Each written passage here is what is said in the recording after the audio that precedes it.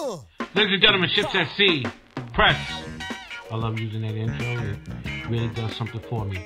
Anyway, before we even get into it, this is one more mentioning that we hope that everyone is safe, sound, staying secure. We're all in this together. I think we can win. My money's on us. Ladies and gentlemen, welcome. Welcome back. Welcome forward. Welcome left. Welcome right.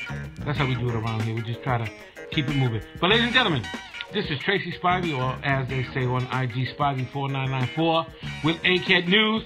Also with collaboration with Nerd-Generation and Mr. Pablo Solano. P, how are you? I'm good, man.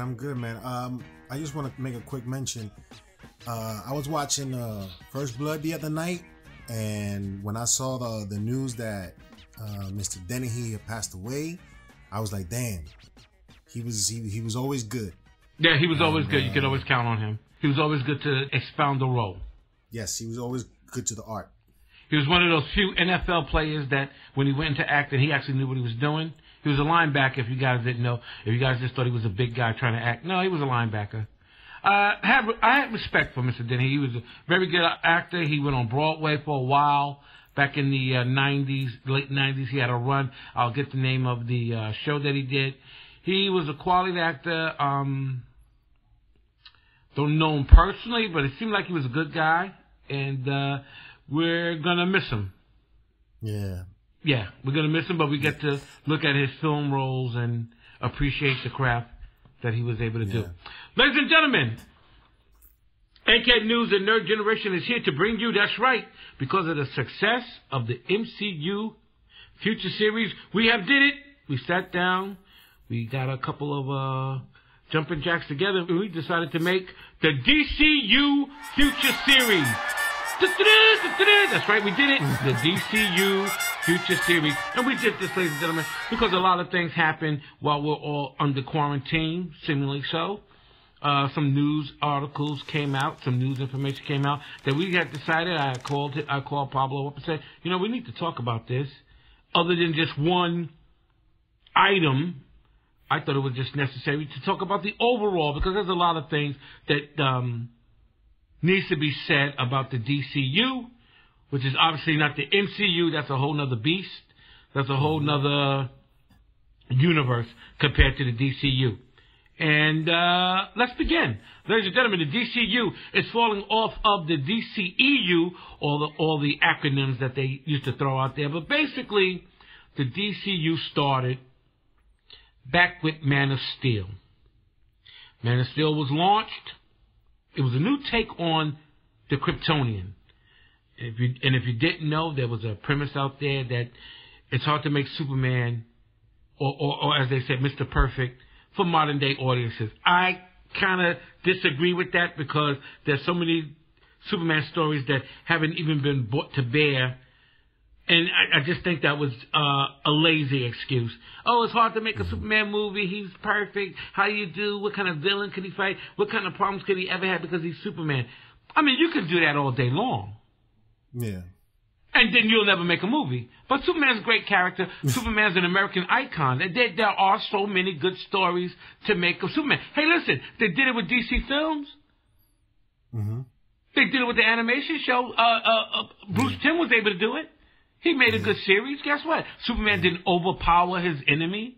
But let's stick to the subject. We're talking about the DCU and the DC films. We had Man of Steel, which was profitable. Wasn't what they thought it would be. But, P, I can tell you this right now. When Man of Steel came out, they weren't looking for the $1 billion home run. They were just looking to get their foot in the door. Is that correct or not? Yeah. They decided to start something in order to compete. And let me expand on that a little bit. You mentioned, we call it a DCU, and there's a reason for that. Many people out there will probably come to us or tell us in the comment section or give us a phone call, text us, letting us know that it's the DCEU. No, it is not.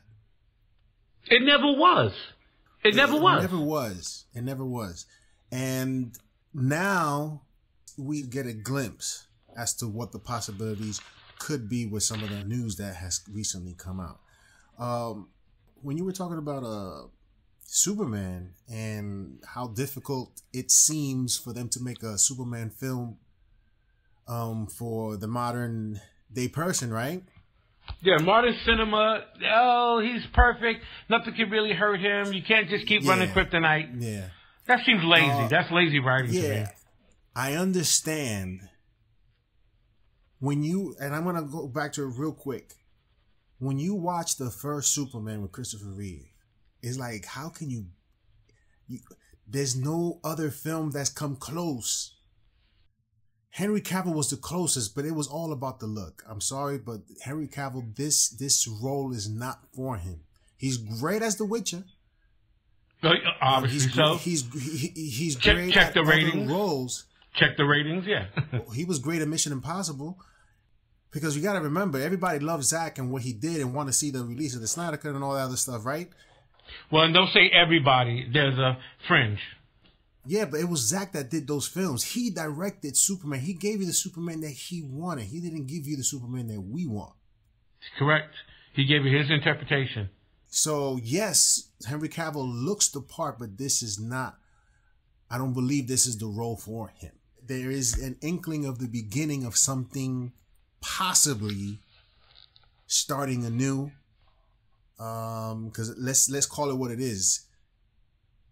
Executives may say that this is not, or other people may say, well, we're not competing with the MCU. Yes, you are. Why? Because you are competing in the same space. Correct. You're in competition. Friendly competition, whatever competition is competition. You're in the business of making movies to make money. Like you said, these are comic book movies, and it's the same space. You're in the same store. Yeah. Coke and Pepsi. It's like Coke and Pepsi. That's it. Exactly. The difference here is that on one side, you got people that care about the property and looking 20 years into the future and how to develop them in a great way, right? And you got Warner Brothers. They do not want to put the effort necessary, the TLC that it requires to give us a universe to compete and possibly outlast. Correct. They don't want to do that part. Ladies and gentlemen, listen. Man of Steel was followed by BVS. Batman versus Superman. That's when the bottom fell out, in my opinion. We got introduced to a Doomsday character, but it really wasn't Doomsday, but it was supposedly was. And we got introduced to Doomsday and Lex Luthor. Both failed. Miserably. And I'm telling you, I have yet to find someone that will dispute in a sensible way as to how good this movie was. I think the majority do feel that Batman versus Superman was whack. Not even so much whack. The characters were misinterpreted. Yeah. Ladies and gentlemen, we said it before on many other avenues and platforms.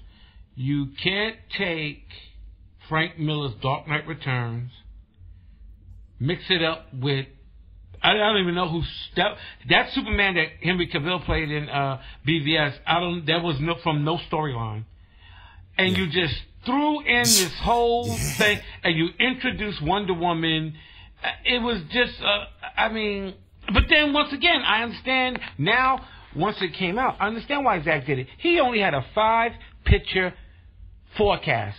I'm going to do my 5 films, and I'm out. Yeah. Unfortunately for your audience, you're used to Marvel, and like you said, Pete, they're planning 20 movies down the line. They're not thinking of 5 films. Are you crazy? I got to be able to carry storylines. That wasn't Zack's problem. Oh, well, Warner Brothers, boys and girls, they give a lot of creative control to directors.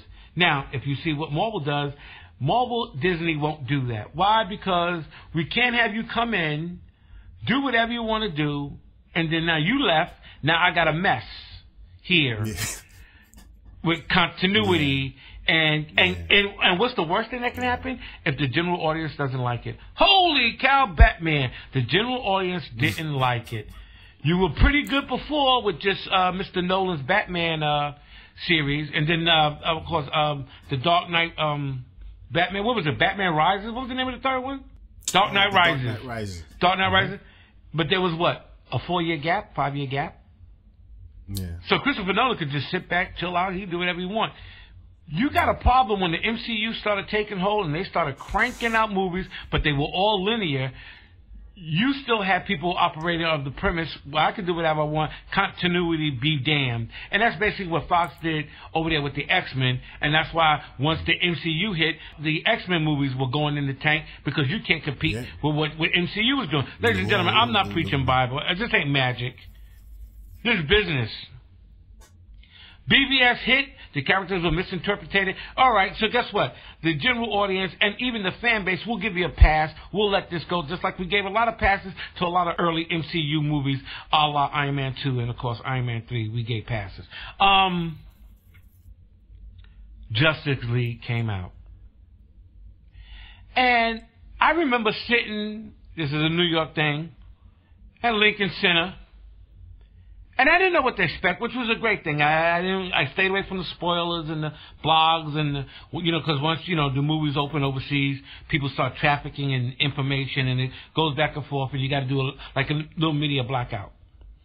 When it opened up with Wonder Woman, okay.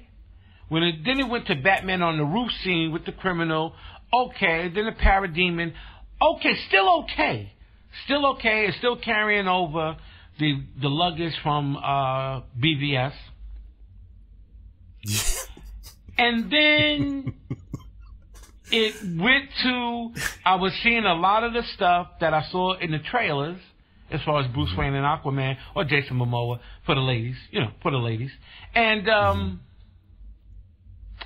that was pretty much it. Flash was introduced. Basically, I saw all of Flash's introductions just like you and everybody else. We saw it on the TV commercials. Yeah. Say, what you said, Trey? We saw it on the TV commercials. We know that. But that's okay.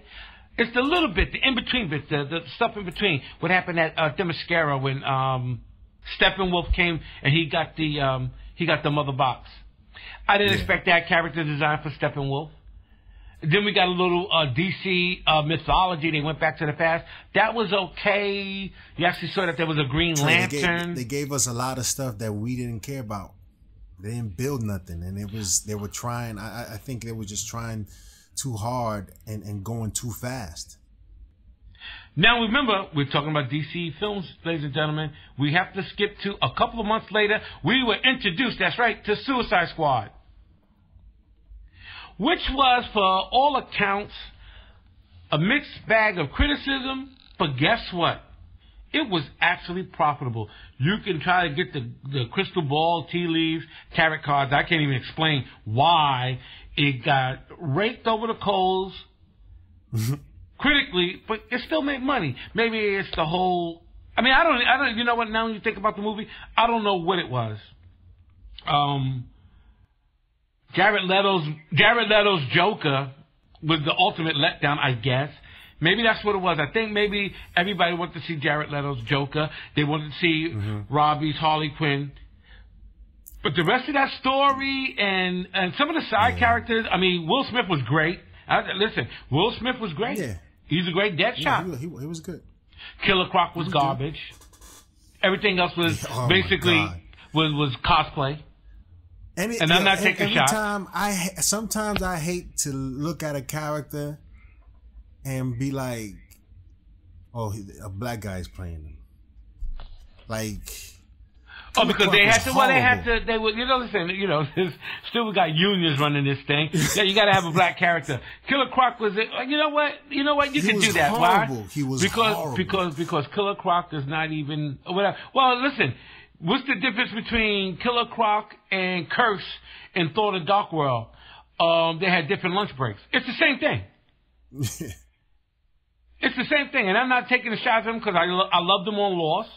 I loved him on Lost, but it was the same. He was the same guy. I mean, it was what it was. And then the Justice League. Let's talk the tropes. What were we looking for in Justice League? We were looking for the return of Superman in some big, bombastic, heroic way, and somehow, some way, it was lackluster. But then people are saying, well, Zach had to leave because of what happened, got God bless him, what happened with his family. I understand that. Yeah. But obviously, DC delayed the Wonder Woman movie for a year. You could have waited for Zack to get through it or go through it or whatever for him to come back. I don't know what the rush was. They wanted him out, and this was the perfect opportunity. But so we're saying they wanted him out because Man of Steel and BVS, they ultimately wanted him out from Justice League because people and all the people on the block that say, Man of Steel, they lost money, boys and girls. Look at the numbers. You can say you love Zack, whatever. Yeah. They lost money on BVS. That was supposed to be a $1 billion movie. What? At least 1.5. Wouldn't be surprised if it hit 2. Batman and Superman in the same film. And what was Justice League supposed to be, boys and girls? That was supposed to be $2 billion. $2 billion. Easy. If done right. If done correctly. Easy. We were supposed to have lunch boxes, tattoos. What? Go-karts. What? Food platters from McDonald's. The whole smorgasbord. You know how we do it in America. We pump it up. But guess what? Yeah. As a matter of fact, when before Justice League even came out, they were already in, and this is a word that everybody in any media business hates to say, we were already in damage control because we already knew this ain't gonna make it. Nope. And I'm not sounding like this to sound like the Grim Reaper. But we were already in damage control, boys and girls. You know it, I know it. We know it. Even Stan Lee knew it. As I watched it, this is Justice League, my mind drifted in what could have been if done right. This was the biggest opportunity they had to compete with Marvel. Yes. And they're in competition regardless. They're competing with them, and they're losing very, very badly. Ladies and gentlemen, I could watch Age of Ultron 15 times before I could watch Justice League. And you guys hated Age of Ultron because, and listen, let me tell you something, and I'm not going to drift. No drifting. See the alert? Beep, beep. No drifting. I want to make one mention. Go ahead. I want to make one mention. Not drifting. Ahead. Yeah, and I think I know what the mention is going to be because I saw the articles today too, and it kind of scared me a little bit. Josh Whedon's Age of Ultron, the problem was, and there was a disappointment to Disney. Disney thought they had their first $2 billion movie. But what was wrong with Age of Ultron? Age of Ultron had a little bit too much of Josh Whedon's aesthetic. One thing that turned people off from Age of Ultron, that romance between the Hulk and Black Widow dropped out the sky. It came out of nowhere. No one wanted it. Nobody appreciated it. Nobody wanted Hawkeye to have a family. It's almost like Josh Whedon was making a TV movie just like with Agents of S.H.I.E.L.D. Like, what is this? Yeah. Can we stay on course? I mean, he caught it. I mean, Josh Whedon caught it after that. I went to the bathroom when Captain America tried to choke out Ultron. Yeah, I just got up and left. Wow. The reason why you can watch Age of Ultron, I was watching it the other day, and I was watching it like I was watching it for the first time. Why? Because there's so many things that we've seen in the future. But see, that's because Mobile Studio is able to build stuff out. DC Films, when you let the creator dictate what's going on, you can't do that. You can't go back in the future and fix it. You can't. Yeah. So this thing is, this is Tom. He's a great director. Let him do the project. Yeah, but is Tom going to work in coordination to the future? Tom goes, I don't know anything about the future. I'm just doing my thing. See? See? Exactly, yo. You can't go back and fix that. MCU got a team, yo. It's not a team. This is not a team. DC got a squad full of Michael Jordans. And that's the problem, ladies and gentlemen. Everybody's doing their own thing, and whether it connects or whether there's continuity, that's up to the audience. You guys don't like it, don't watch it. The director, I took my cash, I cashed my check, and I'm gone. Yeah. But those people that were at Warner Brothers during this time, ladies and gentlemen, of Man of Steel, BVS, Justice League, Suicide Squad, ladies and gentlemen, those people are gone. The president is gone. It was a take the money and run. Yeah. And that's exactly what it was. Now, okay, let's talk about what happened after that. We were now looking for, Oh my goodness. Wonder Woman, Aquaman. Ladies and gentlemen, we got life. There was light at the end of the tunnel. Unimagined light with Aquaman. Nobody saw that coming. And if you say you did, you're a liar. Yep. You're a liar. Oh no, you knew what? All you knew was James Wan makes horror movies. Stop. Don't do that. Let me tell you something. I never doubted Patty Jenkins. Never. Because Patty was being courted by Marvel. So that tells you something. I never doubted Patty Jenkins. James Wan is horror. I didn't know if he can transition. But let me tell you something, sir. And I sent you an article back in the day when this Aquaman first hit. James Wan said he said the magic word, just like Patty Jenkins. Patty Jenkins said the magic word too. When they were making their films, obviously Wonder Woman and Aquaman, you know what they looked at? Ladies and gentlemen, get your notes out, boys and girls, pen and paper. They looked at Captain America, First Avenger, and they were successful. Ladies and gentlemen, I'm done. They looked at Captain America, the First Avenger, and they built their Matrix. Yeah. And guess what? Not only was it critically acclaimed, ladies and gentlemen, turn off the TV, Saturday morning cereal. Aquaman made $1 billion damn. Yeah. I don't. You can't still explain that. Nah. The only explanation that I have for that $1 billion is females wanted to go see him, and because Jason Momoa is a likable guy. You didn't think that movie, because that movie, the fabulous special effects. The photography is excellent. Oh my God. That is one of the most prettiest, beautiful films you've ever seen in your life. Beautiful. Little pieces of it were corny, but it's good to look at.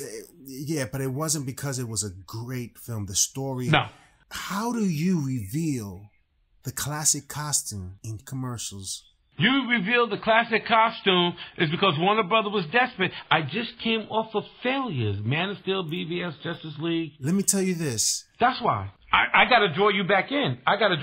You might still be mad. When I was watching the film, the crowd, there was no reaction to when he came out with that classic suit. There was no reaction. That should have been huge, and it wasn't. There was nothing to undercut or depreciate the fact that, listen, it was a cleaner Mortal Kombat. It looked like Clash of the Titans, but it was just had a little bit more money, and it was brighter. Yeah. You had prettier people in it, I guess. You had William Dafoe. You can't lose with William Dafoe. That's John Wick. That's Keanu Reeves. You can't lose with William Dafoe, please. That's a home run right there. Always. And now he'll play a mentor role. There it is. Boom. Mm-hmm. Okay. After the success of Suicide Squad, Margot Robbie went in her bank, got a couple of pennies. They put together the Birds of Prey. Yeah. Warner Brothers took a bath, ladies and gentlemen. So now we got a setback. What? Harley Quinn and the emancipation, the emancipation of Mimi. This is Mariah Carey's album. I'm lost. But Harley Quinn and you let the director Kathy come in. Kathy Yang comes in, and here's the thing. Once again, Warner Brothers' little curse that always bites them in the neck. You have creative control. Guess what Kathy Yan does? Yeah. She introduces a black mask that's never been on film before, ladies and gentlemen. So you get the right to unveil it. And what do we get? First of all, I didn't know whether or not Ewan McGregor should have been cast. And full discrepancy, I didn't even see this movie. To this point, I've not seen that movie. Apparently, he's great. I would have never casted him of being a gangster. Because, ladies and gentlemen, I get my Black Mask interpretation. You ever watch the cartoons? Black Mask in the cartoons is great. The DC animation films, Black Mask is the joint. Yeah, he's you crazy. Love that guy. He's crazy. He's crazy, but he's not Joker crazy, and he's not Two-Face crazy. He's business crazy. I'm just in it for me. I got to do my thing. These guys are crazy. I'm just trying to run this town. Joker's crazy. Two-Face is crazy, and Penguin is just angry and mean. But they're all gangsters. But the Joker's more than a gangster. Joker's crazy. Anyway, we can talk Joker for the next 20 years. But anyway. He introduced Black Mask. He got to introduce Black Canary. And apparently, she can only use her power once. I mean, I used to hate growing up, and I'm sure, I used to hate when we finally saw one of our superheroes on the screen, they had to do something to cripple him.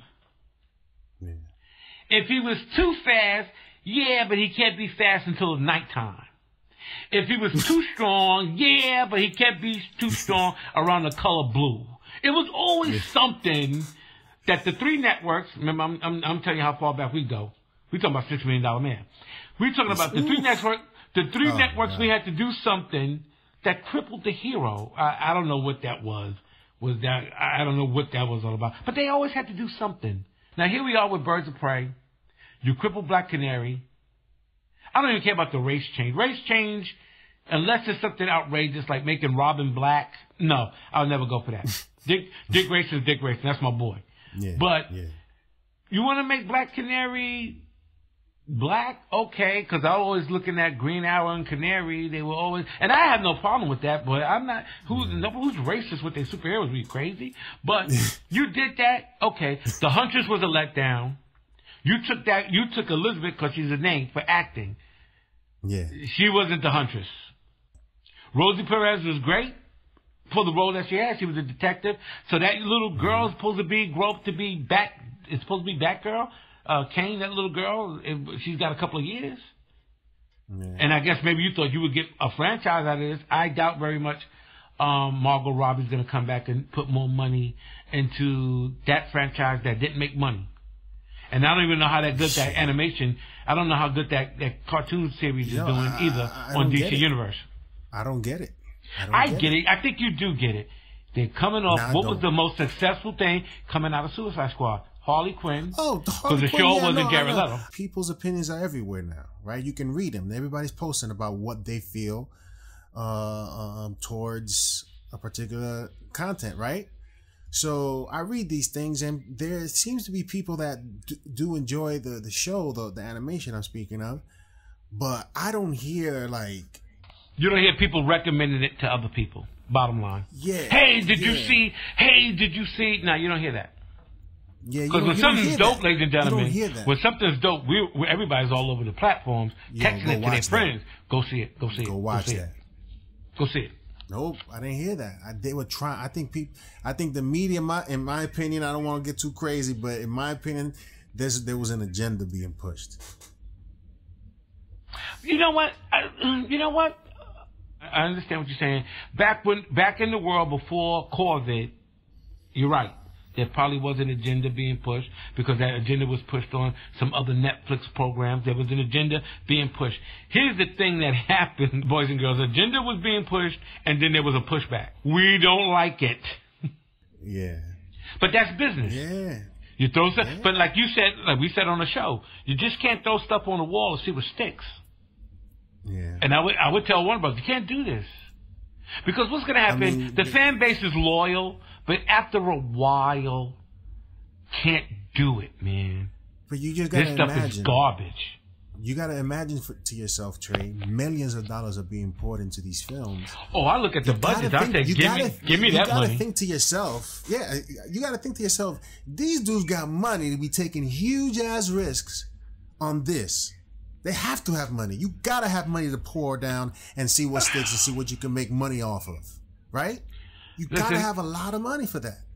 We have I guess I always said that. I said that in the first podcast we did. We're kind of maybe it's an ugly word, but we're kind of insiders. There is a lot of money, and some of these things are being directed by the studio. I guess that's the cleanest way to say it. There's some of these things that if you and I and a couple of heads sat down, we wouldn't go in that direction. But guess what? We're not financing these things, and maybe the people who are financing these things, maybe they should really take a look and talk to people who know this genre.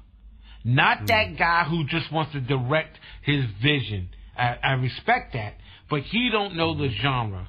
He's going to tell you what he wants, and we're going to tell you how it is, and you got to be the one in the middle. The great thing about the MCU is Kevin Feige is that guy that knows the genre and knows what to do with a vision. That's the one main difference. That's why everybody says you have to have a showrunner, you have to have a spotter. Warner Brothers doesn't want, and there it is, ladies and gentlemen, Warner Brothers, DC Films, DCU, they do not want a franchise runner. That's why they're going to always fall into these problems. If it was up to me, I would make Patty Jenkins, but you know what? And one thing that broke my heart, Patty's going to take a break. Yeah. Patty's taking a break. She's got some other things she wants to do. But I think she's going to stay in the DC realm. I think she wants to make that movie about the Amazon. And if Patty Jenkins makes a movie about Themyscira, I'm watching it. I'm going. Yeah. I'm going. I don't think nobody will say no. We just got to give Patty some money because that third scene in the first Wonder Woman was garbage. The third act. Wow. I would have collected bottles for you, Patty. You know I love you, babe. I'd have been there for you, babe. Because they didn't give you no dough. They didn't give you no dough, man. That was crazy. Nah. But anyway, let's stick to subject. So now the DCU is in a flux. We failed in the beginning with Zach. We replaced Zach with the Josh. Josh was coming in there to do cleanup. That was a complete mess. You missed the whole opportunity of Justice League. Okay, here we are. Wonder Woman's a hit. Aquaman made a bill, which still shakes the stock market today. Let's start announcing some projects. Here we go. The DC Future Films. Stay tuned next week for the continuation of the DCU Future Series Part 2. Please leave your comments and questions in the comment section below. And also, please like and subscribe. If you'd like to be notified of all future episodes, please hit the notification bell. The Nerd-Gen and Egghead News Podcast.